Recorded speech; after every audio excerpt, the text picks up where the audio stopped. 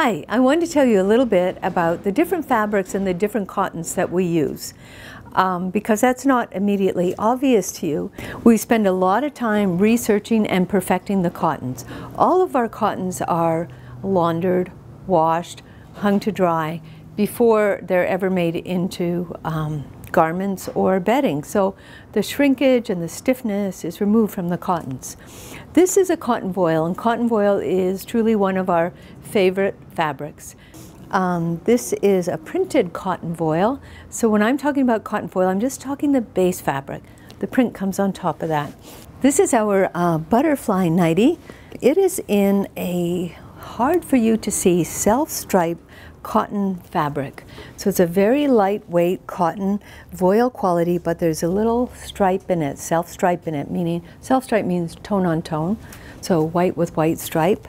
And it just adds another level of interest to the nightie. This is our nighttime nightie, and you'll notice that it has a different drape. It has a very silky drape to it. So it's very nice. It's a cotton fabric made with bamboo yarns, and bamboo has that very fluid quality to it. It's a lovely, lovely fabric to sleep in. Not too transparent either, so for those of you where that's important. This is our softness nightie, and it is very, very soft, and largely due to the fabric.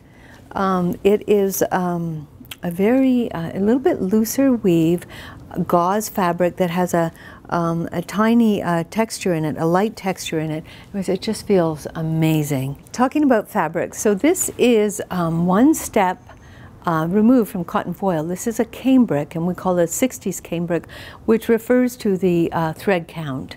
And so it's a little less sheer. Cotton voiles are definitely our lightest and most transparent of fabrics, with the exception of maybe a gauze that we use in a lining. So 60s cambric has a little more, slightly more crispness. It's still very soft and a little less transparency.